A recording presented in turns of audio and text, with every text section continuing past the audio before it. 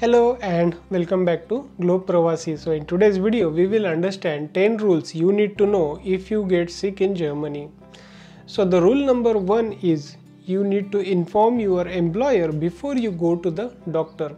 Legally in Germany you have to inform your employer that you are sick, you are not feeling well before the start of your work day.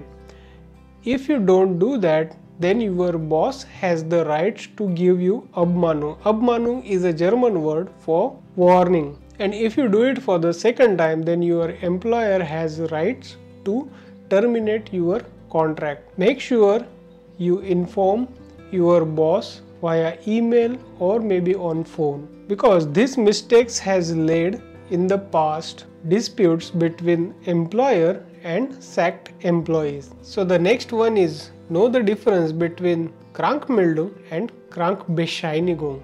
Many expats get confused between Krankmeldung and Krankbescheinigung. Krankmeldung means notification of sickness which you have to provide your boss on the very first day before you start your work day. Krankbescheinigung means doctor's note of your sickness, which is also called as Gelbschein. This one you need to hand it on the 4th day of your sickness. So the third one is your boss has a right to know. Your employer can request a sick note on the first day when you are not coming to the work. So it is advisable that you go to the doctor and take the sick note on the first day of your illness. So the next one is the Entgeltfortzahlung.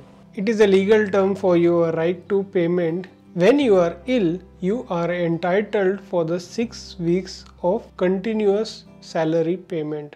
Some employers may grant more than that.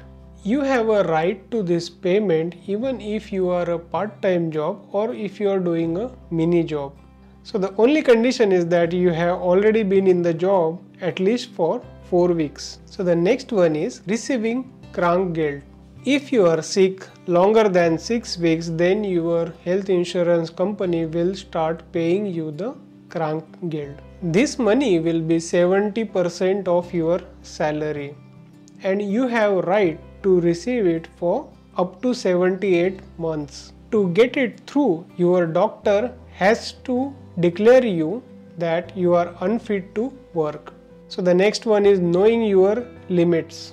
So if you are suffering from burnout or depression, your doctor may advise you to go out.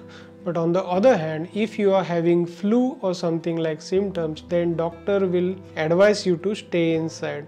So it is recommended to have a letter of permission from your doctor. So if you have any planned activities. So it shouldn't be like that you are telling that you are not feeling well, but on the other hand your boss catches you are traveling outside for no reason.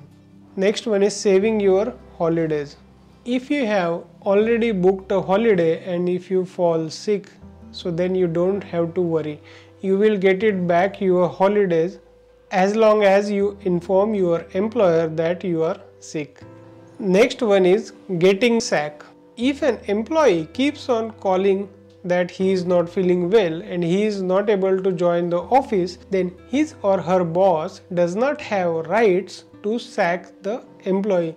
If it is supposed to do so, then the legal cost is very high.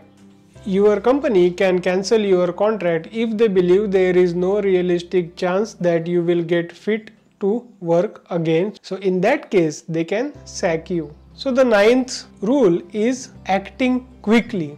It does occasionally happen that company will sack an employee for calling off work once too often.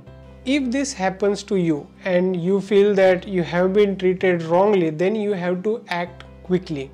You need to file a claim with Regional Labor Court within 3 weeks of receiving termination of your contract. So the last rule, pulling a sicker. Sicker means fake illness. So it is not at all advisable to attempt for an fake illness. If your employer finds out, then they have right to sack you immediately. So these are the 10 rules you need to know if you get sick in Germany.